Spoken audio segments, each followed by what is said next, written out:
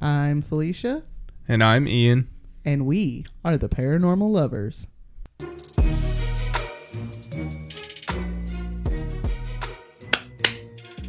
Hello, paranormal dudes, dudettes, and dudays. Welcome back to another episode of the Paranormal Lovers. Hey guys. Hey, guys. Thanks for joining us for another week. Another episode 55. 55. I don't know what's going on with my voice there. Sorry. All right. Skipped an episode on you guys. Yeah, we switched it around because Mama don't like odd numbers. Seriously, my voice though. Jeez and rice. Hydro homies. My fourth cup of water, and it's 3 o'clock in the afternoon. I think I'm doing okay. If I can get that one down. And a liquid IV. Hey, y'all hit us up with like sponsorship. I'll be doing good. You want to talk about the merch first? We can talk about the merch. We got some merch up, guys. I got merch incoming. Yeah, I spent last night and most of the day today. So sorry. I have to plug something up. Y'all don't mind me moving around. Most of the day today uploading new merch onto a new shop that we have. Thank you to Joseph and Gabriel from Indigenous Tales for giving us the recommendation for that shop, because it's real freaking simple. And I am enjoying. She's been working on some designs. I have been. I have been since yesterday. So, you guys want to head on over to The Paranormal Lovers at Threadless? No. Yeah, theparanormallovers.threadless.com. Hey, I got it out. All right. And it looks like we're going to have a sale, like right off the bat. Having a 2-for-1 sale. No, Yeah. just kidding. No, not a 2-for-1 sale. Not 2-for-1. No, it's like The 311 song pops into my head. huh? The 311 song pops into my head. I don't know that Here song. for that. I don't know that 2 one. for 1, 5 for 4, half ounces, LPs, and kilos. All right. Somebody will get it. No, it'll be $14.99 shirts. Yeah. And oh shit, listen, look, I done forgot what the damn promo code was. And I told you, and you don't remember either, do you? They can get it on there, right? Or you could put it in the show notes. Yeah, I'll people. add it in the show notes because I don't remember what the hell So the code was. Get the promo code from the show notes. And that'll good to start go. on January 22nd. So Tuesday.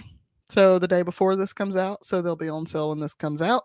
You guys can head on over there and get those. And there's free shipping on orders over $100. So, I mean, if y'all want to help a bitch that got fired out. Oh, yeah, I got fired. So, yay. If you've been on Instagram, you already know that I got fired. Yeah. So, yeah. So, y'all head on over there. And I'm thinking about doing Patreon again. Right. And there would be like Q&As. We might do like some movie nights or something. Do some extra show. She's going to do some extra shows. And yeah. We would do the releasing the video of this on the day that we record it. So you would get that like 3 days early, 3 or 4 days early, depending on what day we record. It's either Saturday or Sunday. And then I was also thinking about dipping my toe in some true crime. Yeah. And maybe posting some true crime episodes or some history episodes. Not really sure. let us know what you guys think. Yeah, y'all let us know what you think. So If you'd like to sign up, get some extra stuff from us, that would be great. we'd And like to make it. I only have one tier right now. It's like $3. Like I said, it's deactivated, so Yeah. doesn't even matter at the moment. But like, I might split it and do another one. I don't know. We'll see. So yeah. What'd you love about this week, baby?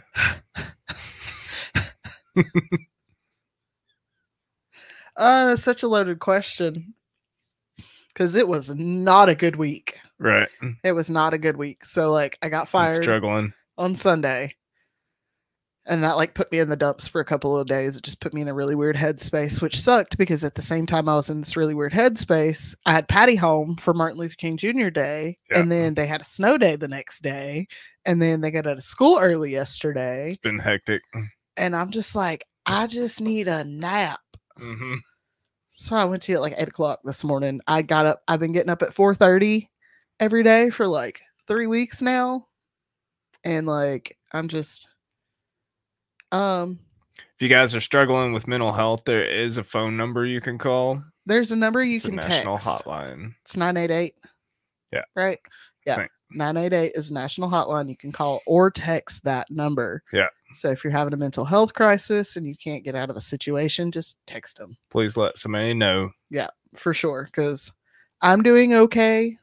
I had an appointment with my med manager. We went up on my meds and like we're handling things, and she kind of validated some stuff for me. But right, I have enjoyed the fact that I've been able to spend more time on the podcast. Yeah, you know, because like I'm gonna start doing paranormal quickies, which will be released once a week, probably on Sunday, I think. We're looking at doing other episodes, getting all this merch and stuff done. So she's rolling it out full blast, guys. Y'all have no idea the levels of anxiety I am riddled with right now, but it's okay. It's okay. It'll be all right. All right. What did you love about this week? I loved the little bit of snow we got yesterday. Even though I was at work, like I'd go outside and I was like, like snowing. Don't get me wrong. I love the snow, but can we have it snow and be 30? Yeah. And not have it snow and be 8? Well, yesterday it was. Yes, it's true. Yesterday today it's like there's no snow. It's a great sunshiny day, but it's like 8 degrees. Yeah, so it's freezing. I think it's actually like 18 degrees outside right now. Yeah. And like, listen, I get it. Some of y'all live up north. You're used to like negative numbers. That's fine. We don't. We live in the mountains of North Carolina. And yeah, we're used to it getting cold, but like down to the teens. Yeah. Maybe once or twice into the single digits, but like teens is what we're used to when it gets bitterly cold. Yeah. Around here. So it being negative or being 6 the other day, and then you turn around and it feels like -3. Yeah. With the wind. I'm not okay. I'm not built for this weather. I'm not. I need heat. Some of our friends had their heat pump froze up. So we were like, oh my god. It exploded. It like I think one of the water lines froze on it or something, so it exploded. And like it like seeped out of the sides of the heat pump. It's crazy. We felt real bad for them. Yeah. Thankfully they got it fixed. So yeah, they're fine, but like holy crap, this has not been fun weather. I'm ready for that warm weather again. Yeah. All right, Bill, I already know, we all know, but what do you got for us today? Okay, episode 55. Had to skip one. It was going to be 54, but I don't like episode odd numbers. 55, Blackbeard's Ghost Part 2. Ooh. Dun, dun, dun. Dun, dun, dun. Part 2. And just so y'all know, two. There might be another one. Yeah. Yeah, there's so much to talk about on Blackbeard. Like last time we kind of talked about what he looked like and how he kind of became a feared pirate. How he kind of seemed to be everywhere all at once. It kind of reminds me of the movie The Princess Bride, where like he's like, oh yeah, I'm the Dread Pirate Robertson, but I wasn't the only Dread Pirate Robertson. There was many before me, and he used to come to my cabin and say, young Wesley, do my chores, and tomorrow I'll kill you. Okay, sure, get right on that. Right. But so Blackbeard had 2 ships that we knew of during the beginning of his career. Let's talk about how this famous pirate grew and his fleet became the talk of many towns in the 1700s. So Teach's movements between late 1717 and hold on, I like moved in was reading between late 1717 and early 1718 are kind of unknown. He and Bonnet were probably responsible for an attack off St. Eustatius, a tiny Dutch island in the Caribbean, in December 1717. Henry Bostock claimed to have heard the pirates say they would head toward the Spanish-controlled Samana Bay in Hispaniola, but a cursory search revealed no pirate activity.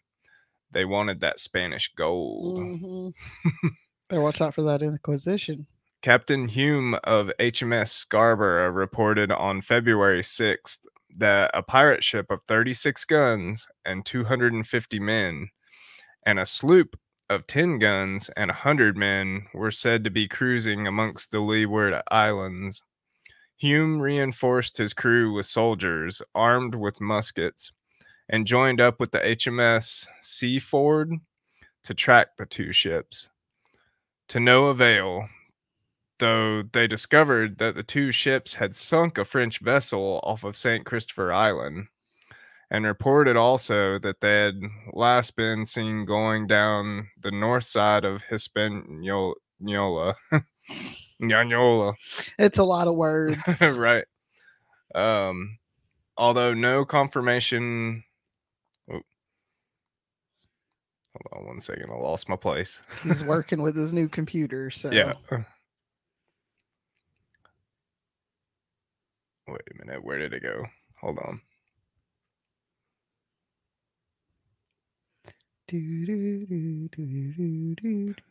Although no confirmation exists that these two ships were controlled by Teach and Bonnet, the author Angus Constam believes it is very likely that they were. This place is where I would go hang out if I was a pirate. Mm-hmm. Warm temperatures, aqua blue water. Hell yeah. Oh, I'm 1000% like a Jack Sparrow Caribbean. Right. Like, leave me out here. Bye. In March 1718, while taking on water at Turneffe Island, east of Belize, both ships spotted the Jamaican longwood cutting sloop Adventure making for the harbor. She was stopped, and her captain, Harriet, was invited to join the pirates. Harriet and his crew accepted the invitation, and Teach sent over a crew to sail the Adventure, making Israel Hands the captain. So remember that name. Whoa. It's a better name than Israel Keys. I just totally lost my place again. Tell you that right now. You having issues with that computer today? I am. It's like being touchy. Guys, go for quality over like cheapness.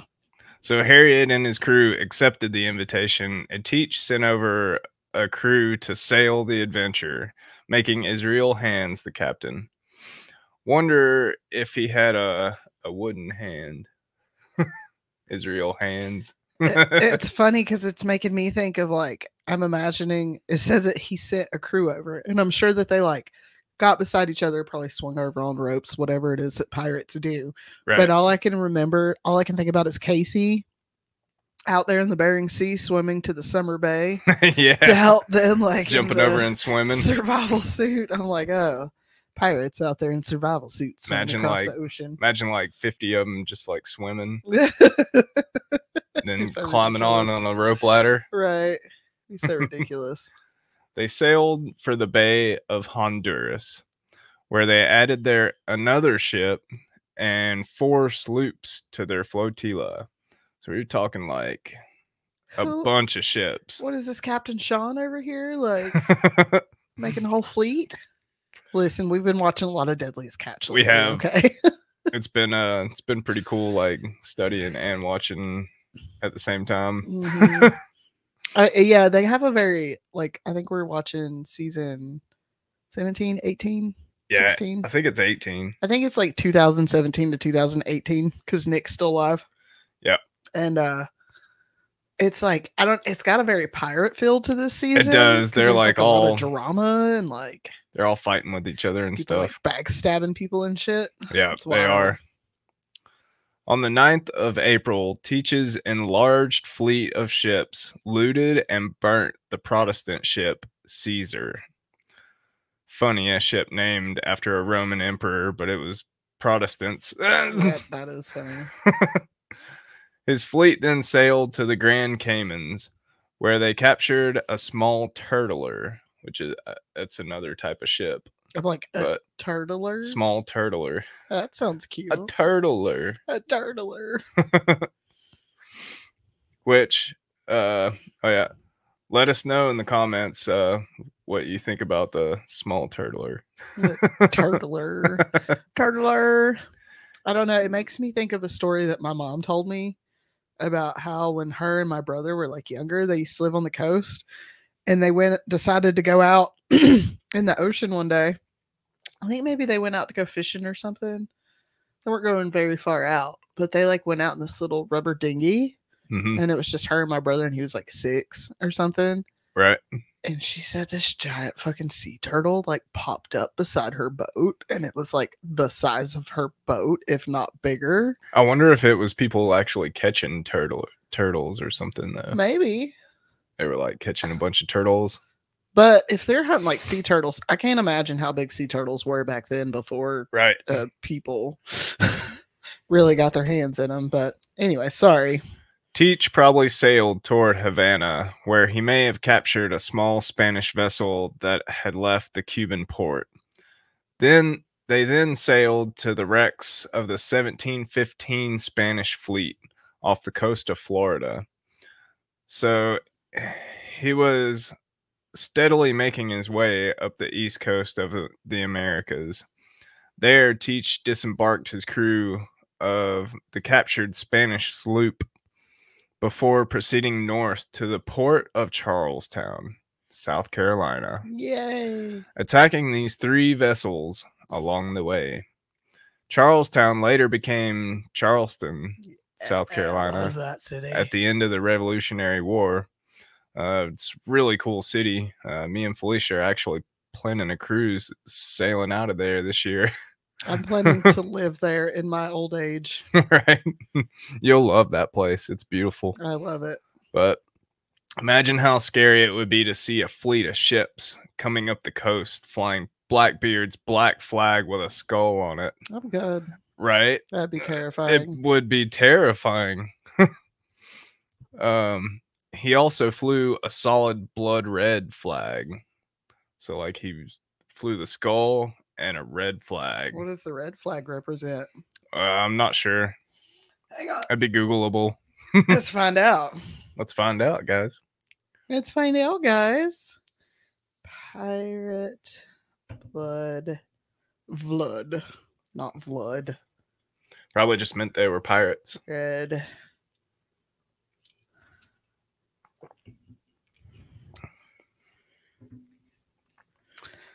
Followed, this is from Wikipedia. Talking about Jolly Roger. Yeah. Followed by warning shots. If the enemy did not strike their own flag to signal surrender, the red flag, or bloody flag as it was known, was raised, signaling that the target's cargo valuables would be taken by force and that no quarter will be given if the enemy ship continued to refuse surrender. So they're pretty much just like, we're gonna kill you. We're coming. You can either give us the shit on your ship or you're gonna die. Yep. You can either fly the white one or you're done. They're like, yeah, no, we're not playing this game. I'm gonna let you know what's up real quick, right off the bat. It would be terrifying to see it coming. So by May 1718, Teach had awarded himself the rank of Commodore and was at the height of his power. He was a king of the sea. Didn't somebody in Scientology call themselves the Commodore? Yep. What L. Ron Hubbard. Fuck. L. Ron Hubbard was the Commodore. Motherfucker, you ain't no pirate. Oh, Sea Org. Yeah. Okay. See what I mean? Jeez. Like they had all kinds. Scientology had all kinds of. I don't like those weird similarities between my boy Blackbeard and right. Scientology. It's crazy, isn't it? It's so bizarre. So late this month, his flotilla blockaded the port of Charlestown in the Province of South Carolina. Blockade means they just blocked it off to where nobody could get through without paying them. Yeah, pretty much. All vessels entering or leaving the port were stopped. and as the town had no guard ship, its pilot boat was the first to be captured. Oh, no. Over the next 5 or 6 days, about 9 vessels were stopped and ransacked as they attempted to sail past Charlestown Bar, where Teach's fleet was anchored. One such ship, the Crowley, Mr. Crowley. Crowley. Head Okay, Mark Shepard, can we not have 6 heart attacks ever again, please? Right. Jesus, Crowley. Stop it. Right. Like, we don't need Crowley to die. Right. Not anytime soon. Let me get older. So the Crowley was headed for London with a group of prominent Charlestown citizens, which included Samuel Wragg, a councilman of the Providence of South Carolina, was stopped. Her passengers were questioned about the vessels still in port and then locked below decks for about half a day. Teach informed the prisoners that his fleet required medical supplies from the colonial government of South Carolina, and that if none were forthcoming, all prisoners would be executed. That's what the blood red flag means. Yep. Walk the plank, ye hearties. Either surrender now or die. And just kidding. He said he would send their heads to the government and burn all their captured ships. What happened to Blackbeard? I don't know. Like, from the time that he was stealing wine, right, to like threatening to send people's heads to the government, what happened to my boy? I don't know. Jeez. Maybe it's a different guy. I mean, he had like 20 different names. I mean, maybe touch. I guess it is possible that like maybe all the captains were like, yeah, I'm Teach. Yeah. Right. That's an interesting thought. That's what I think anyways. But Ragg agreed to Teach's demands, and a Mr. Marks and 2 pirates were given 2 days to collect the drugs.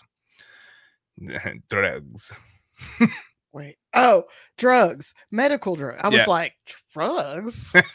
They're like fucking finding some coke or something? Like, they went from pirates to smugglers. I was like, what kind of hard drugs did they have back then? I'm so confused. Laudanum. I'm also thinking, going back just a second to him like threatening people. I'm also wondering if it was the fact that like he never actually had to follow through on his threats. Yeah, I mean, people did it for him because people were just terrified of him. Right. So he could threaten them all day long and be like, I'm going to kill you. And then they're like, okay, take everything you want. Well, probably most of the pirates that sailed with him were more ruthless than he was, probably. And so he didn't have to. He just was like, I'm going to let the boys do their thing if you don't give me what I want. That's a good point. But Teach moved his fleet and captured the ships to within about 5 or 6 leagues from land. Not sure how much a league is, but I don't think it's a long ways. Well, let's find out. 3 days later, a messenger sent by Marks returned to the fleet. Mark's boat had capsized and delayed their arrival in Charlestown. Teach granted a reprieve of 2 days, but still the party did not return. The guys getting the drugs. Yeah. From Google, 1 nautical league equals 3.452 miles. Yeah, so not far. On the ocean anyways. It's kind of like the equivalent of a yard to feet.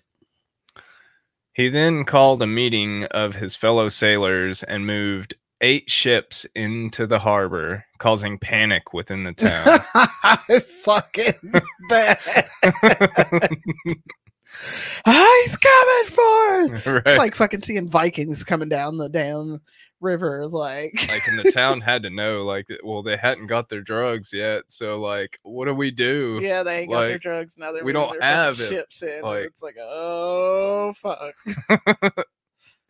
When Marks finally returned to the fleet, he explained what had happened. So, like, his ship had sank before he could get the drugs back. Right. On his arrival, he presented the pirates' demands to the governor, and the drugs had been quickly gathered. But the two pirates sent to escort him had proved difficult to find. They had been busy drinking with friends, and Okay, hang on. Are we sure that this is not a season of Deadliest Catch? How many people has Jake had to fire off of his fucking boat because they want to go have a drink, and then Yep. they show up like 6 hours sloppy late? drunk. He's like, "You're fucking fired! Get off my fucking boat!" Yep. He goes nuts. But yeah, they were finally discovered drunk somewhere. Oh, jeez. Teach kept his side of the bargain and released the captured ships and his prisoners, albeit relieved of their valuables, including the fine clothing some of them had worn. While in Charlestown, Teach learned that Woodes Rogers had left England with several men of war, with orders to purge the West Indies of pirates. Good luck. Is this Jolly Rogers? Maybe. That's what it had me thinking. Oh, that wasn't Jolly Rogers a pirate? Yes. But a lot of what you'll start learning when I keep going with this thing, that a lot of the pirate hunters used to be pirates. Ugh. Yeah. He was an English sea captain, privateer, and slave trader. Yeah. A lot of those guys were. 1718, the first royal governor of the Bahamas. Yeah. Who, Woodes Rogers or Jolly Rogers? Woodes Rogers. Is it Woodes? Yes. Yep, Woodes Rogers. So he had orders to purge the West Indies of pirates. Good luck, filler. I mean, jeez. Teach's flotilla sailed northward along the Atlantic coast and into Topsail Inlet. Nice. Also known as Beaufort Inlet. Or Beaufort, depending on which. Off the coast of North Carolina. Okay. I was like, is this South Carolina or North Carolina? North Carolina. There's one of each on the coast, and they're not that far from each other. We went to the North Carolina one, right? No, we went to the South Carolina Oh, one. okay. Yeah. Dang. I was going to talk about that. I was going to say it's such a cool place to vacation. We went there a couple of years ago, but we stayed in a barn. It was awesome. That would have been really great if it hadn't stormed the whole time we were there. Right. Because it literally stormed yeah. the whole time we were there. It was very soggy. And we ended up like leaving a day early because I couldn't take like the stuff falling on the roof and the wind, like the flooding. we were in the top. Mm-hmm. Sorry, tangent. We were in the top. It was an apartment, but then the bottom of the barn was still open. Yep. Like there weren't any walls. There was still like so the wind would just go howling through there. It'd go howling through there, and you'd hear like metal flying around and shit. And then there was like a place where unhoused people were sleeping right down the road. And like, I don't want to have prejudice against them, but I can't help that I'm uncomfortable with them being like right there. Yeah. But we were also like really secluded. Yeah. You know, like if it was New York City or something, I'd be like, oh, it's an unhoused person. Okay. But we were so secluded. That's what freaked me out. Yeah. And we weren't that secluded, but we were. Yeah. You know what I mean? It was a cool place. I liked it. It's a beautiful place. I'd live down there in a heartbeat. So there they intended to careen their ships to scrape their hulls.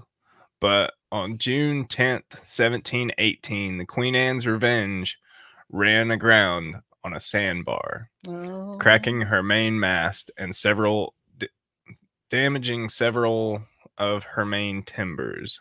Would this be the graveyard of the Atlantic? Yeah. I mean, it's Beaufort, North Carolina. It's right on the Outer Banks. Mm-hmm. So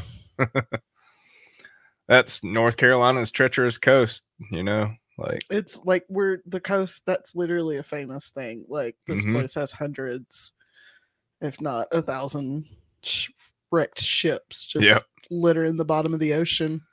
Teach ordered several sloops to throw ropes across to the flagship in an attempt to free her. A sloop commanded by Israel Hands of the Adventure also ran aground, and both vessels appeared to be damaged beyond repair, leaving only the Revenge and the captured Spanish sloop. At some point, Captain Teach learned of the offer of a royal pardon from the king. He talked with his partner in piracy, Bonnet, and confided his willingness to attempt such a pardon. The pardon was open to all pirates who surrendered on or before September 5th, 1718, but contained a caveat stipulating that immunity was offered only against crimes committed before January 5th. Although in theory, this left Bonnet and Teach at risk of being hanged for their actions at Charlestown Bar. Mm-hmm. Most authorities could waive such conditions. Teach thought that Governor Charles Eden was a man he could trust, but to make sure that he could, he waited to see what would happen to another sea captain. Smart. Mm-hmm. Bonnet left immediately on a small sailing boat for Bathtown, where he surrendered to Governor Eden and received his pardon. He traveled back to Beaufort Inlet to collect the Revenge and the remainder of his crew, intending to sail to St. Thomas Island to receive a commission. Unfortunately for him, Teach had stripped the vessel of its valuables and provisions and had marooned its crew. Oh, snap. Fucking Blackbeard. He's like, I'm gonna go get this part, and he's like, yeah. You go ahead. Let me know how it turns out. I'd really like to do that. Let me know how it turns out. Yeah, you go ahead. I'll watch all this for you. It's fine, brother. It's fine. Good luck. And then fucking Bonnet gets back. He's like, mother, took everything. Just gone. It's all gone. Oh, poor guy. At least he was pardoned, though. And you gotta like imagine like trying to search the sea down for this guy. Like where would he have gone? Like, you don't. It's the sea. Well, I mean, I guess like good thing for Bonnet is like he's pardoned now, so Right. he's like free and he doesn't have Legit. to worry about that. And now like Blackbeard has committed yet another crime under the umbrella of piracy. I mean, what would you do? I am not a pirate. I don't know. So Bonnet set out for revenge, but he was unable to find him. Yeah. Motherfucker's gone. He was gone. He and his crew returned to piracy and were captured on September 27th, 1718. Bonnet? Yep. Oh.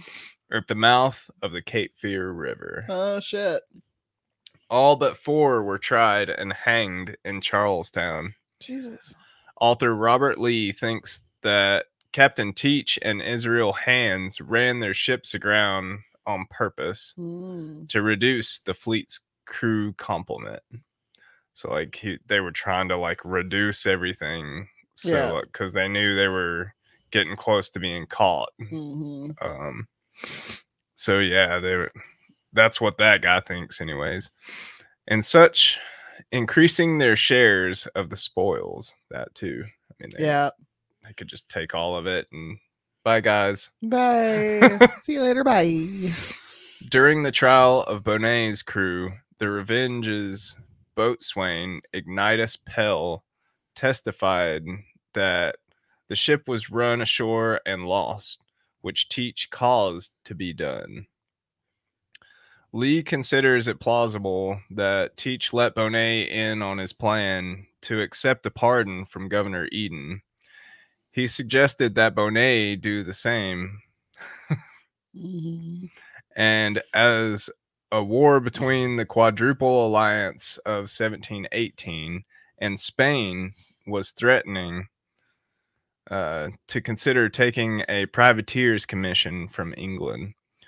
Lee suggests that Teach also offer Bonnet the return of his ship, the Revenge, an author in 2007 seems to think a similar idea, that Teach began to see the Queen Anne's Revenge as a liability. Mm.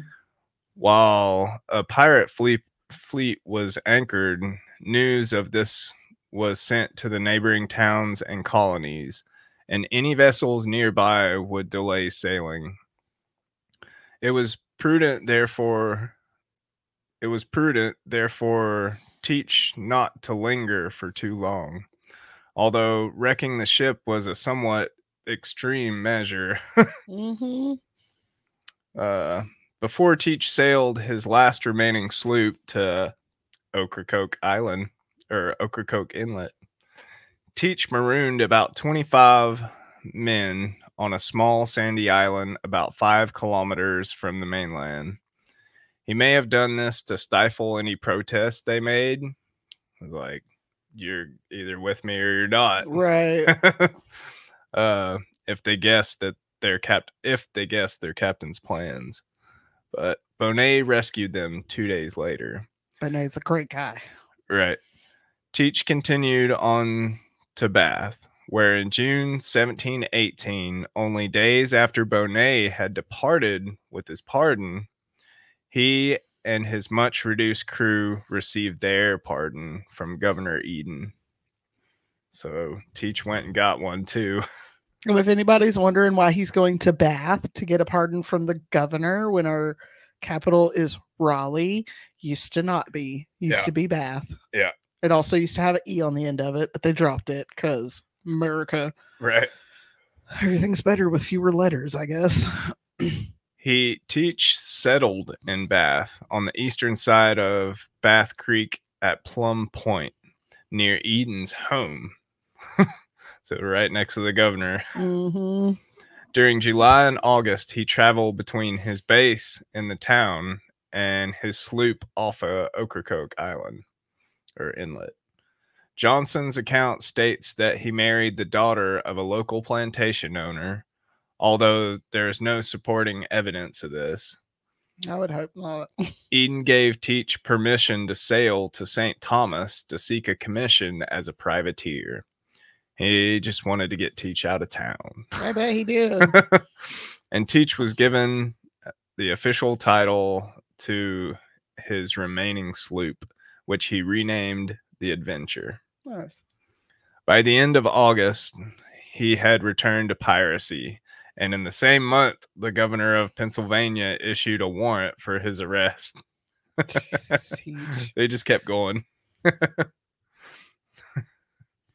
But Teach by then was operating in Delaware Bay, some distance away.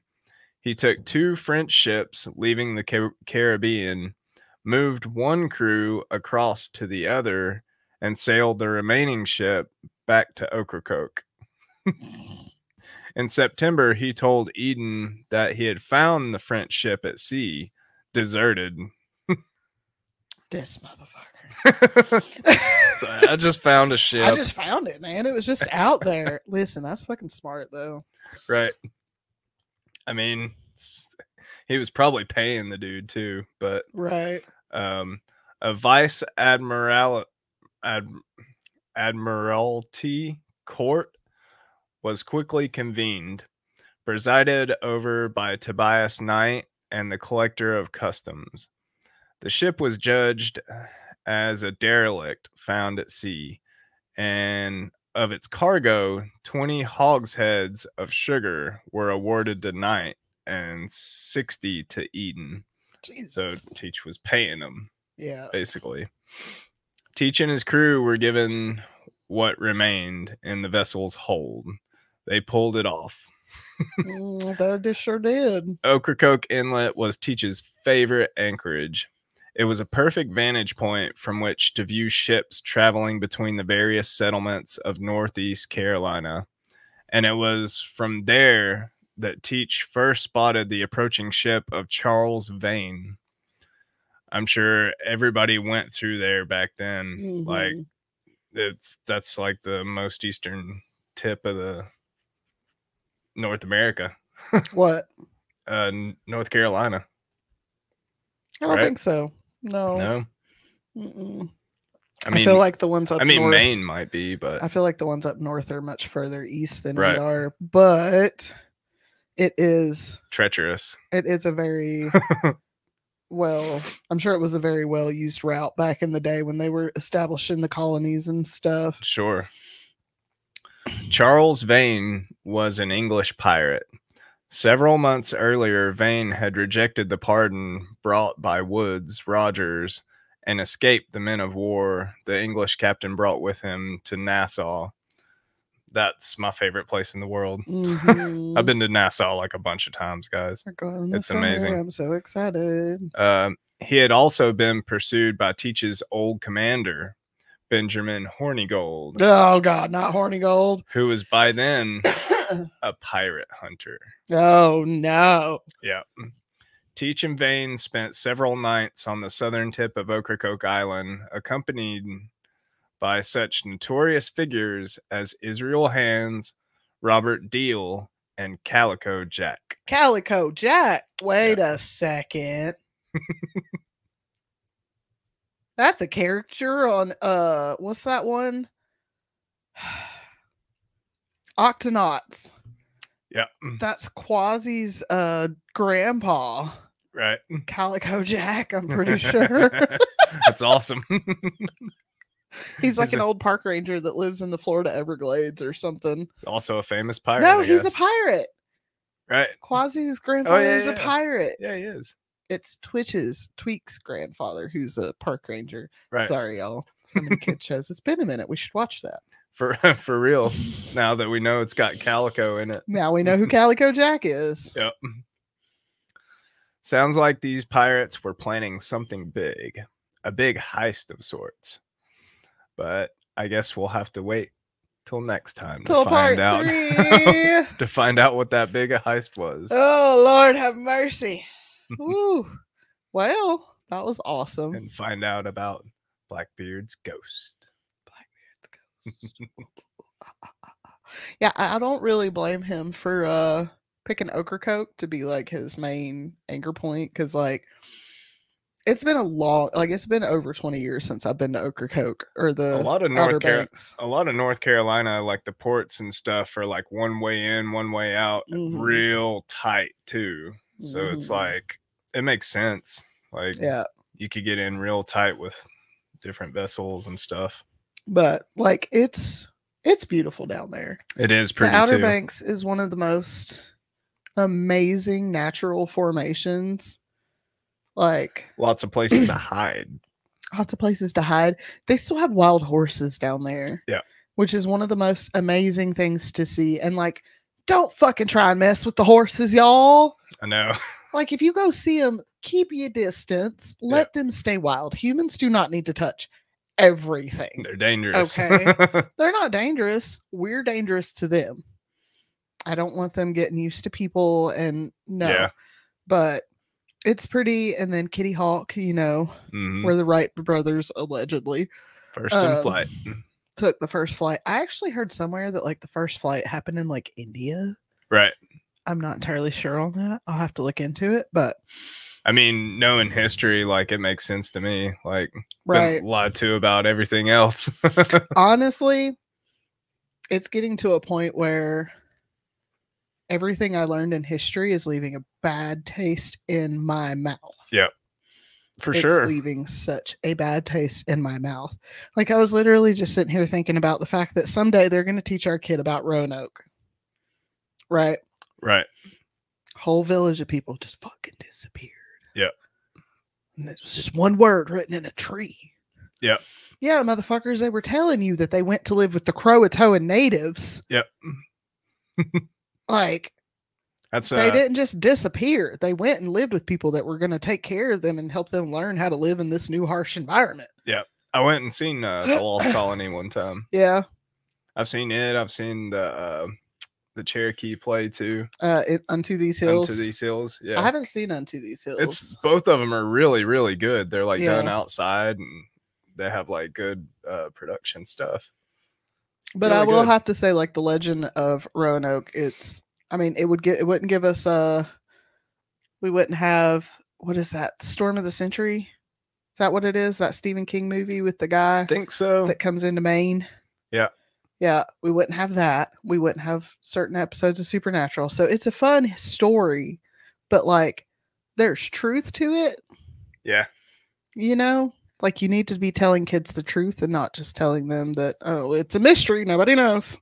Right. Like, no, they went and lived with those people over there because they were willing to take them in and help them survive. I want to say they said both theories in the play.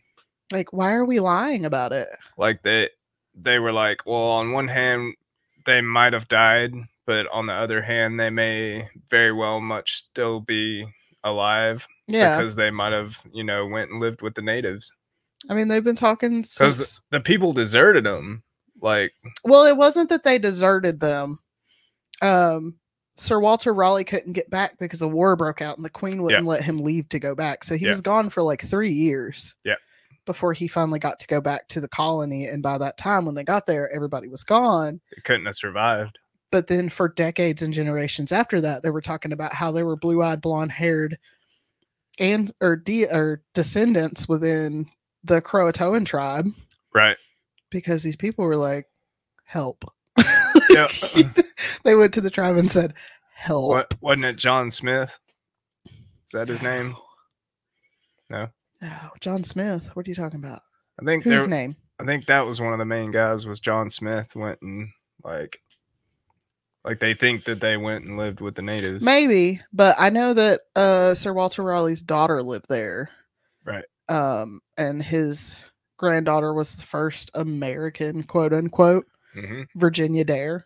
That's why we have Dare County down there, and we also have the state of Virginia. Yeah, I think her name popped up in that play too.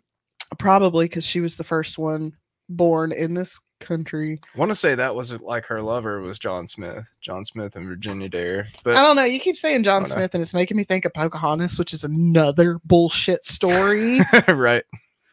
Everybody's like, I saw a picture the other day that had Pocahontas, but with like the red handprint on her face, and it was like the original missing, murdered, and indigenous woman, and I was like, oh fuck. You're right. Damn it. All right. Well, that was fun. Wow. We are almost at 50 minutes. Yeah. We're almost hit an hour. I'm telling you, episode. Blackbeard's big one, man. Blackbeard is a big one, and there was so much stuff that he did. You're getting a lot better about reading too. So thanks. That was just a really long one. Yeah. And my next week's going to be really long, and it's going to be a whole bunch of fuckery. So part 3 is probably going to be the longest one. Oh, God. So. I'm doing a 2-parter next too. Yeah. So I'm pretty sure I can cram everything into the second part that happens. Right. But all right, guys. Well, thanks for joining us. We do love you guys. Yay. Thanks for joining us. If you would like, head on over to Instagram. Give us a follow at The Paranormal Lovers. You can also search for that in the search bar on YouTube to watch our videos. You can send us an email at theparanormallovers@yahoo.com for a topic request or to just comment on an episode or send us a personal story. Tell us what you like. Tell us that we suck. Yeah, exactly. We'll take any of it. We love all of it. Good publicity. Yeah. Head on over and check out our merch at theparanormallovers.threadless.com, and we will be having that sale that started yesterday when you hear this in your ear holes. All right, guys. And there's one more. You can also get to that merch site by going to our website, theparanormallovers.com, and it will have a link to the Threadless shop, and you just hit that and it'll take you over there and show you all of our new merch. That's the quickest way to listen or look at the merch. Yeah, for sure. All right, guys. Thanks for joining us this week, and we will see you guys next week. See you guys. Bye. Bye.